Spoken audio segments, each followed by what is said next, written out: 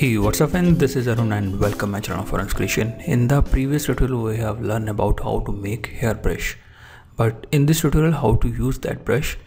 Firstly I will show you my setup. This is my image. I will show you the original image.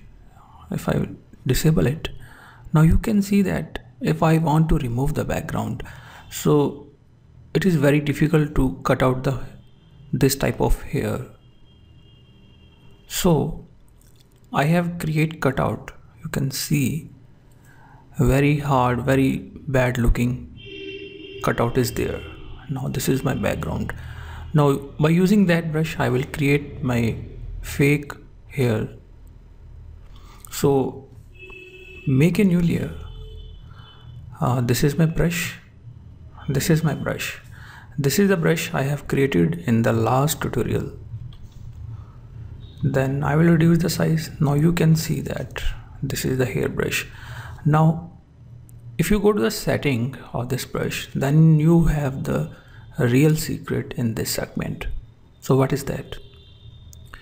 So you have this transfer and shape dynamics. Suppose if I take a selection from here, if I press Alt on the keyboard, then take a selection, I'm creating here. Now it is not looking realistic and very nice.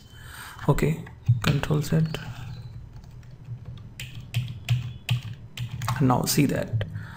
Now magic is here. Go to transform. If you go to the transform, then you have to control the pen pressure. This is pen pressure. This is pen pressure. I have setting both values to the pen pressure, and we need shape dynamics. Click on there. Go to this. Now you can see a shape dynamic is there. This is without. Okay, even you can set the shape of the hair like this. I want this type of shape, very crisp shape I want, and moreover transfer. Now see that,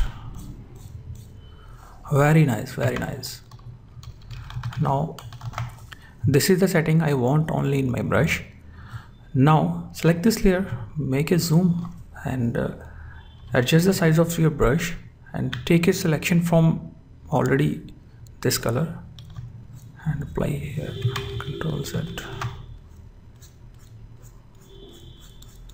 Now you can see that very nice hair I'm able to create.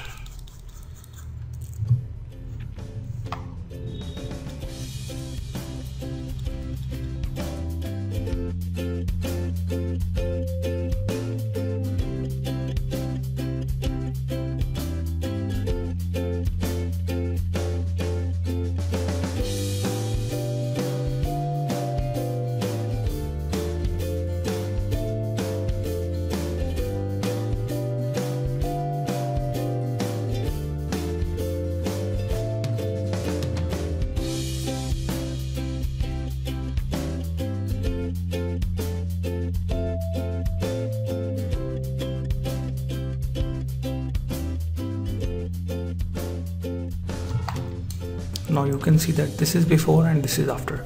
Now select this layer. I want to remove these hard edges.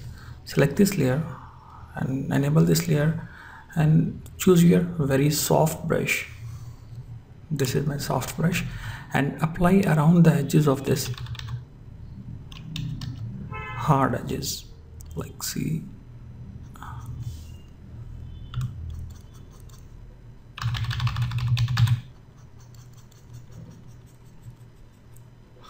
Now in this way you can create very nice hairs.